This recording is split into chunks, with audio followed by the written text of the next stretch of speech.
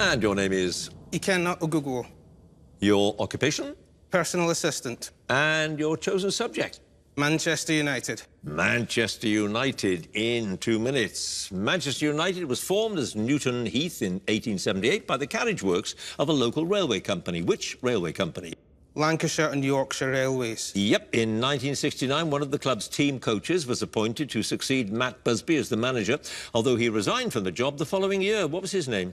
Wilf McGuinness. Yep. Alex Ferguson took over as United's manager in 1986 and would lead them to huge success. However, his first match in charge resulted in a 2-0 defeat by which side? Oxford United. Yep. In 2008, United won the UEFA Champions League when they beat Chelsea in a penalty shootout in the final after the match had ended 1-1 after extra time. Who was the only United player to miss a penalty in the shootout? Cristiano Ronaldo. Yep. In 1958, the club signed Albert Quicksall for a fee of £45,000, which was a record at the time for both an English player and an English club.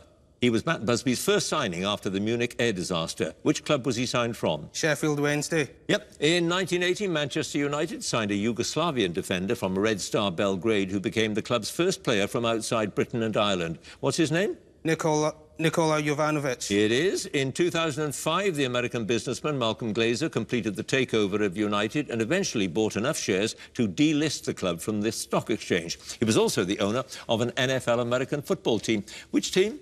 Tampa Bay Buccaneers. Yep. In 1995, United were eliminated in the first round of the UEFA Cup after a 2-2 draw at home to Rotor Volgograd. Which player scored an 89th-minute equaliser for United in that game? Peter Schmeichel. Yes. In the season that ended in 1964, Dennis Law broke the previous club record set by Tommy Taylor of 34 goals scored in a single season. How many goals did Law score?